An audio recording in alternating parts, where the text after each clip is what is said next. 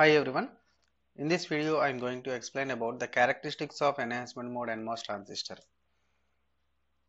So we can understand the operation of the NMOS transistor in the enhancement mode and as well as in the depletion mode. Once if we know the complete characteristics, that means what should be the voltage and in which region the transistor is going to be operated. Generally we know there are three different regions that any transistor can operate, like a cutoff region, saturation region and active region.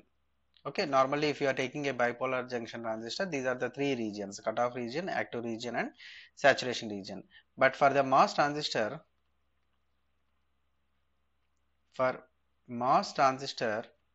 there are three different regions. One is cutoff region, another one is saturation region,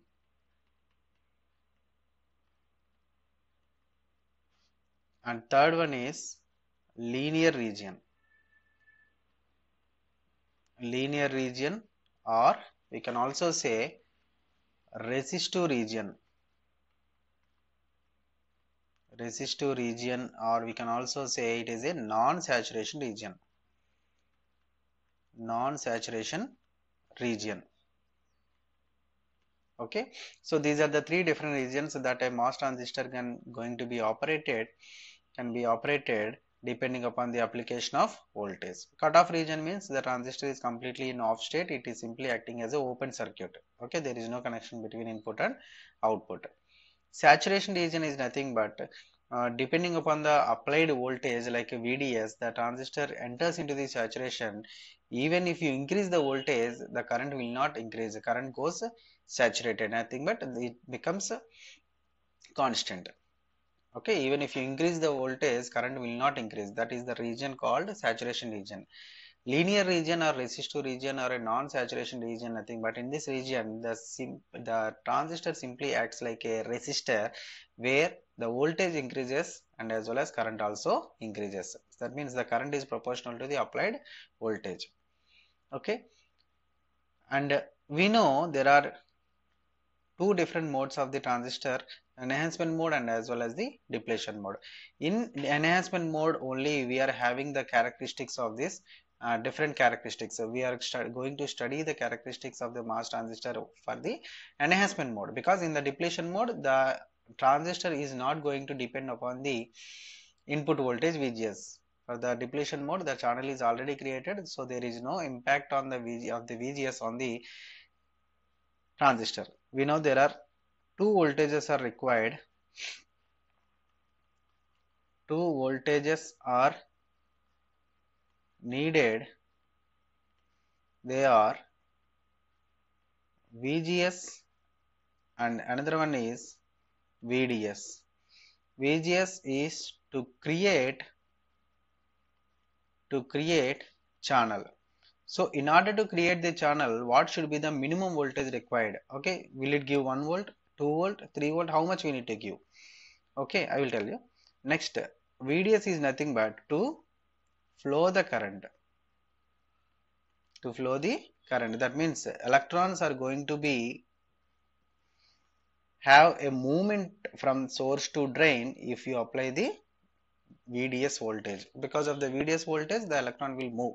Okay, that is the voltage required to make a movement or energize the electron to move from source to drain, so that the current will move from drain to source.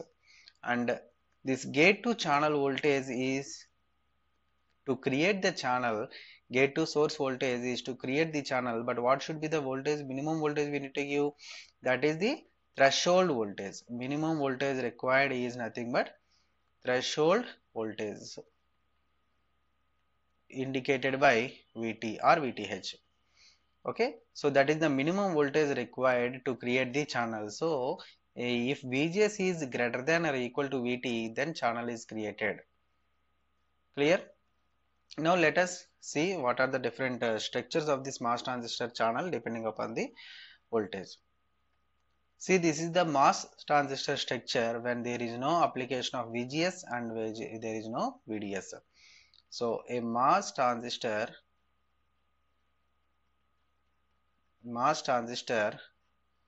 when VGS is equal to 0 and VDS also equal to 0. VGS equal to 0 means there is no channel, and VDS is equal to 0 means no current. That's why it is a simple transistor structure, and no channel is there between source and drain, and no current flow. Okay, once channel is not there, even if you apply VDS, in this case VGS equal to 0, keeping VGS equal to 0, even if you apply VDS, there is no current flow because of the no creation of the channel. Okay, this is the first case. Now let us see the second case, where the gate to source voltage is just greater than VDS, sorry, just greater than VT, just greater than VT. What do you mean by this one? When VGS is greater than VT, threshold voltage, channel is created.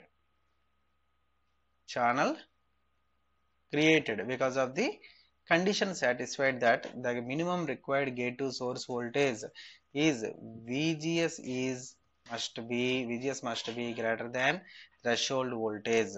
Okay, it is greater than or equal to threshold voltage. Here we have taken greater than threshold voltage.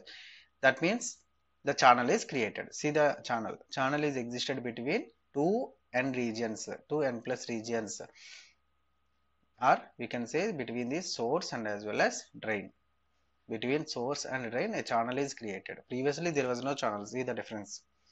Previously there was no channel, and now there exists a channel between source and drain. But what about the flow of current? Is there any current flow?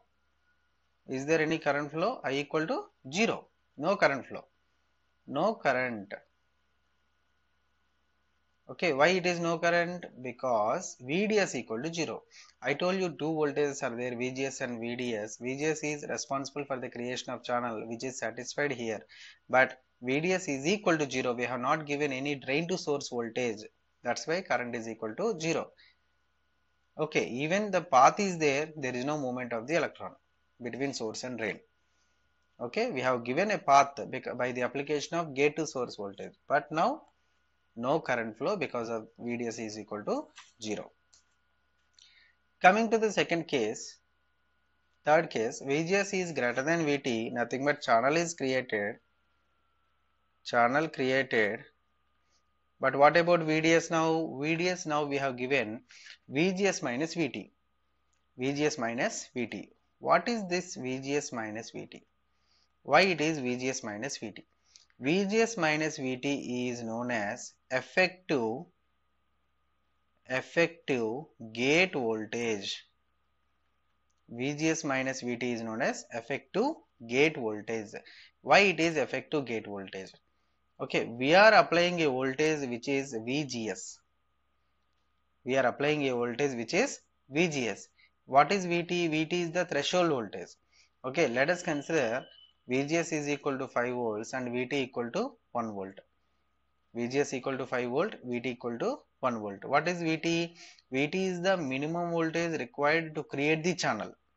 Minimum voltage required to create the channel. So 1 volt is taken for the creation of channel, and in this 5 volts of VGS, remaining 4 volts has influence on the channel. Okay, so this is the effective voltage. If you remove this 5 volts and for 1 volt, that means 1 volt from this 5 volts, that 4 volts is the effective gate voltage, which is having the complete remaining influence on the channel. But that 1 volt is taken out because of for the creation of the channel. So that's why it is known as effective gate voltage. Okay, if you remove that additional voltage required to create the channel, the remaining voltage is called effective gate voltage. So now VDS is less than effective gate voltage. Then what happens? Channel is created because VGS is greater than VT, and current will also flow. So in this mode, in this condition, channel is created and current will also flow. Current also flows because there exists a channel between these two, and as well as we have given a sufficient VDS voltage which is less than effective gate voltage. which is less than effective gate voltage. See the structure. See, channel is created and a narrow path is there, and because through that path current is flowing. Electrons are moving from source to drain, so that the current is moving from drain to source. Now let us see another case, the fourth case, where VGS is greater than VT, nothing but channel created. But what about this second condition?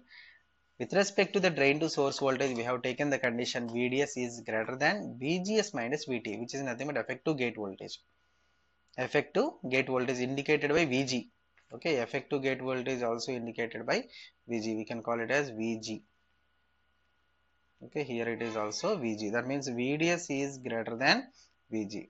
When the drain to source voltage is greater than effective gate voltage, that simply breaks the channel which is between drain and source, and transistor simply enters into pinch off region. Transistor enters into pinch off region as the channel has broken between source and drain. As the channel is broken, the current will not flow. Whatever the current has been flown, that simply becomes constant, and there will be no further improvement in the current even if you increase the VDS voltage. Okay, so in this condition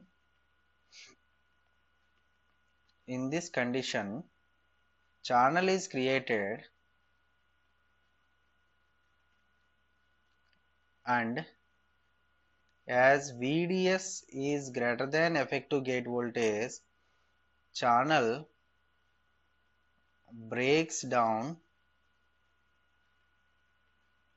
and MOS device or transistor enters into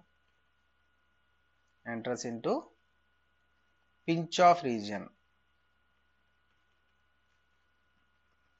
Transistor enters into pinch off region where there is no current improvement. That means transistor enters into, we can say, saturation region.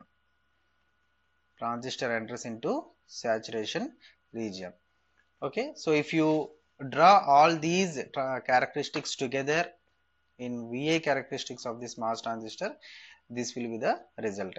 See, VDS we have taken on the x-axis, drain to source voltage, with respect to the current ID on the y-axis. Now, when VG is less than VT, when VGS is less than VT, has nothing but gate to source voltage is less than the threshold voltage, then there is no channel. That's why transistor simply enters into cutoff region. That's why it is in off state. This is the cutoff region. Now, we have given sufficient VGS voltage which is greater than VT. For all these above conditions, VGS is greater than VT where the channel is created. Now coming to the VDS voltage, if VDS is less than VGS minus VT, nothing but effective gate voltage, then the transistor is operated in a linear region or resistive region, or we can say non-saturation region. Okay, triode region, we can say linear region, non-saturation region, or a resistive region where the current increases with respect to the applied voltage. So that's why all these characteristics are having improvement in the current. See, current increases with respect to the applied voltage. But how long it will take? Until and unless VDS is greater than VGS minus VT. So at this condition, we can say VDS is equal to VGS minus VT. Okay, when VDS is slowly increased and touches this point VGS minus VT, at this condition transistor enters into saturation region. So beyond that voltage, even if you increase the voltage, the current will not increase. That's why current becomes constant. See, all these characteristics are having constant currents as the VDS increases more than VGS minus VT.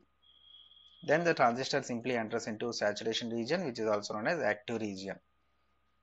Okay, these are the characteristics of NMOS transistor which is in the enhancement mode. enhancement mode. Depletion mode characteristics are different, which are in opposite case, because VGS is not required there. Okay, initially channel is created, so maximum current is there, but as long as the VDS voltage increases, current becomes decreases. Okay, if you are taking a depletion mode characteristics, I will take, these are the enhancement mode and MOS characteristics. Enhancement mode NMOS, NMOS, enhancement mode transistor. Suppose if you are taking a depletion mode characteristics,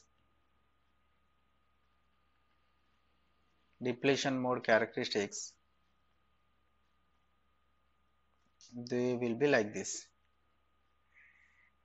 This is the voltage VDS and this is the current I or IDS. Initially VDS is not required and VGS is not required, so maximum current flow is there, channel is already created. But as VDS increases, what happens? Slowly current decreases. These are the characteristics of depletion mode transistor. Okay, initially it is having maximum current and slowly decreases towards the zero. Okay, opposite is the case with the enhancement mode transistor. Okay, so these are the characteristics of enhancement mode and depletion mode transistors. In the next class I will start the fabrication of NMOS and PMOS transistors. Thank you.